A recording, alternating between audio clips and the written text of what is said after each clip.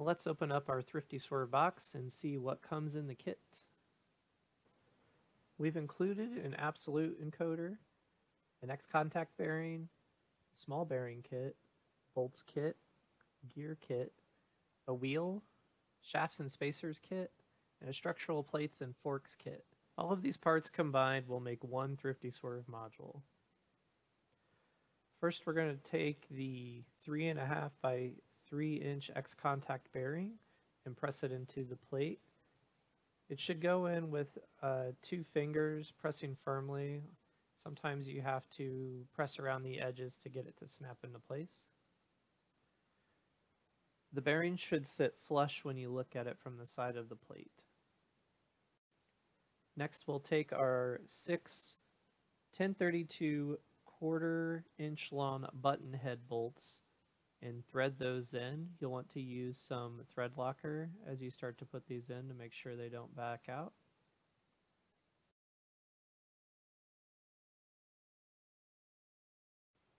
Now let's attach the large bevel gear to the wheel. Line up the hole pattern and use 2 fingers to snap it on.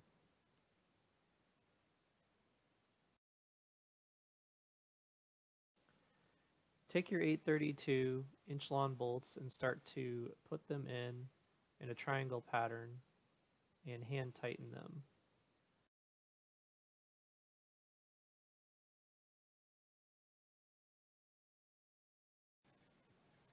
I tighten these in a triangle pattern, kind of going diagonally from one to the next, just to ensure that everything is tightening up smoothly and things aren't getting cross-threaded.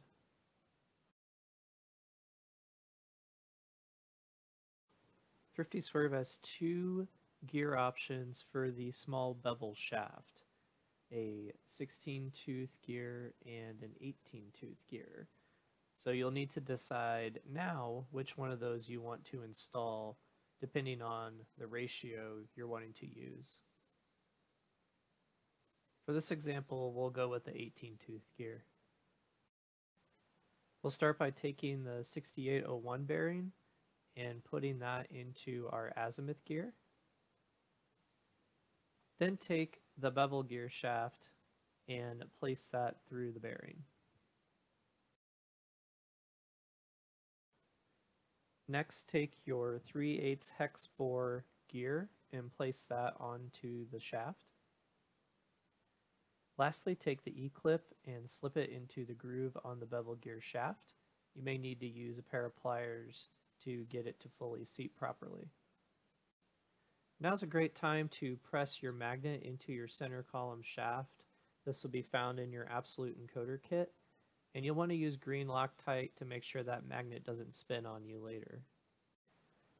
Now we'll take our 2 6802 bearings and press those into the top and the bottom of our double gear. You should be able to do this by hand, either with 2 fingers pressing in or just pushing up against the table. So now we'll take our center shaft and insert it through the double gear. You'll want the end with the triangle shape going to the smaller side of the gear. And it should stick out like this. And then you'll mesh that up with the azimuth gear. May take a little bit of trial and error, but you should get it to snap in pretty easily. And then you'll take your 1/2 inch long 1032 button head bolt and thread that in. Again, use blue thread locker on this to make sure it doesn't back out later on. Now it's time to press our bearings into the base plate and the top plates. You can take the 6700 series bearings and press those in. And take the 6801 bearing and press that into the top plate and the other 2 6700 bearings.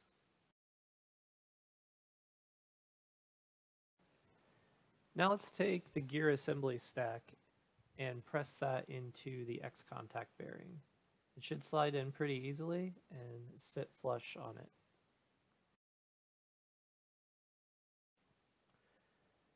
Now we'll slide the small bevel gear onto the bevel gear shaft and put our small bearing on the shaft as well. Now let's take the fork that has the cutout for the bearing and slide it on. Lastly, on this step, take the 1032 1¼ inch long bolts and thread those into the fork. You don't want to tighten them up all the way just yet though, just get them so that they're holding the fork on. Next, we'll push our 3/8 bearings into the wheel itself, one for each side. Then take your shoulder bolt and slide it through the other fork.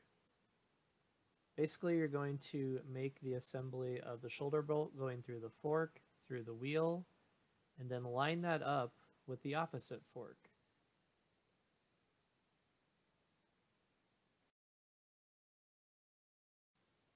You can start to hand tighten that shoulder bolt to hold it together, and then take your other 1¼ inch long 1032 bolts and line those up with the threaded holes in the azimuth gear.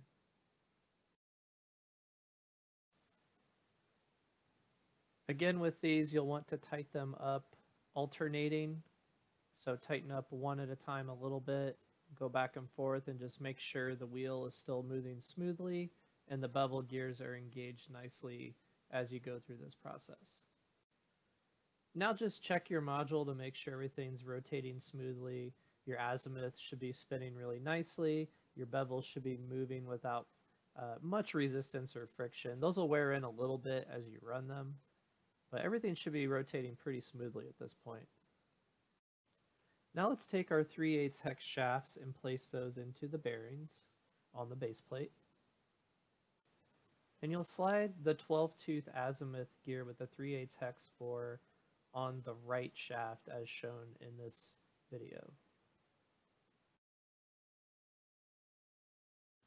Next, you'll take the largest hex spacer in the kit and slide that on the opposite shaft. And I'll take the second longest hex spacer and slide that on the right shaft. Next, take one of your spur gears and slide that on the right shaft. It doesn't matter which one, they're both the same tooth count. And take the other spur gear and slide that on the opposite shaft.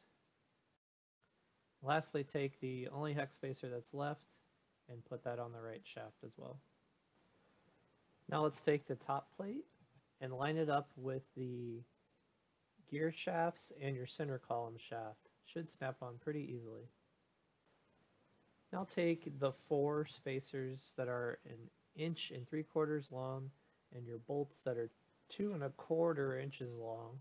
Go around the outside of the top plate, sliding them through and threading them into the base plate. Again, I get these finger tight to start and then go back over them with an Allen wrench after the fact. You will want to use blue thread locker on these as well.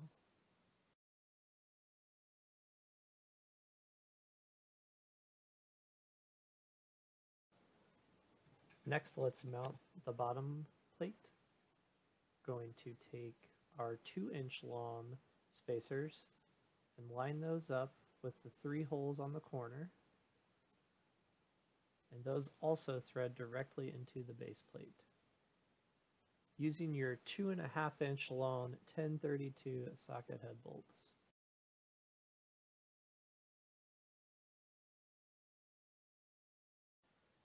Now is also a great time to install your absolute magnetic encoder.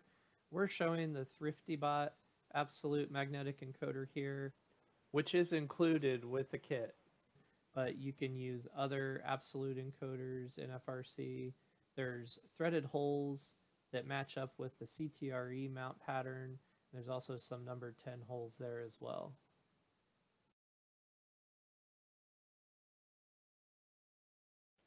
We've also included 2 8mm flange bearings that press into that top plate.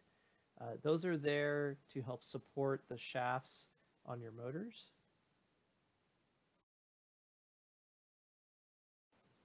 Next, we're going to mount the azimuth motor. In this example, we're using the Neo motor by Rev Robotics, but you could also use the Kraken motor as well. You'll take the motor mount spacer and put the 1 1/4 inch 1032 bolts through it. That will kind of hold that spacer on there. It's a one-piece spacer, so that's really nice so those don't fall off easily. And just keep in mind to orient the motor in a way that the wires coming off of it aren't going to get caught up on something or damaged later on. Tighten those 3 bolts up in sequence and make sure your motor is nice and snug. And now use the included aluminum spacer and the 1032 button head bolt to secure your motor against the top bearing. Check and make sure that your azimuth rotates. It should still be pretty smooth even with a little motor resistance.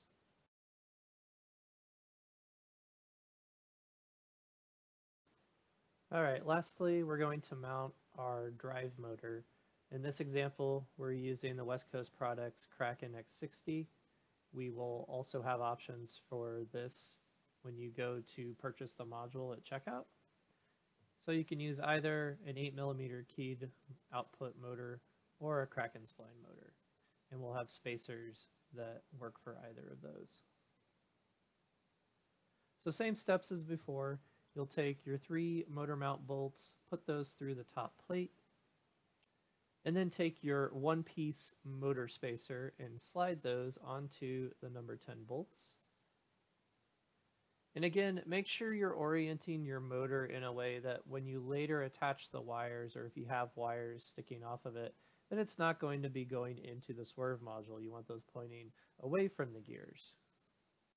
Go ahead and snug up those bolts and give it a nice spin. Make sure everything's rotating smoothly now that you've mounted your motor.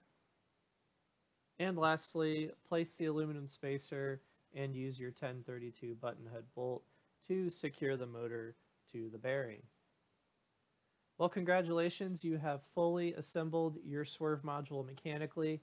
Thank you so much for supporting us, and good luck in your competitions this upcoming season.